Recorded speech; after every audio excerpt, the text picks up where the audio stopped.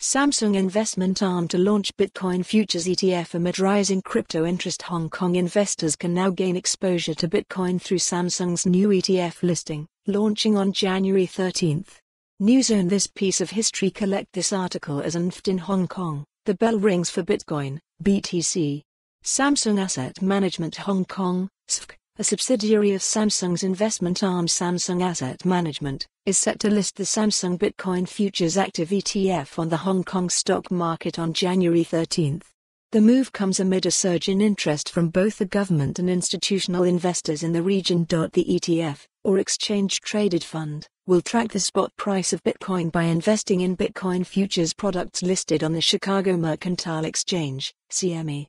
The ETF will primarily invest in the CME Bitcoin futures, with some investments in the CME Micro Bitcoin futures. Currently, Hong Kong is the only market in Asia where Bitcoin futures ETFs can be traded. The Samsung Bitcoin Futures ETF joins the Hong Kong Crypto Futures ETF, which began trading to the tune of $70 million in 2022. Other markets worldwide include Canada, the US, Australia, and some European countries such as Switzerland.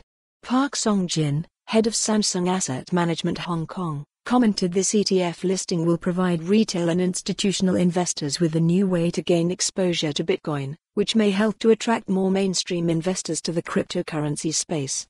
With Samsung's reputation and brand power, the ETF could be an attractive option. Follow the URL for the full article. For more on this story, visit the news article link.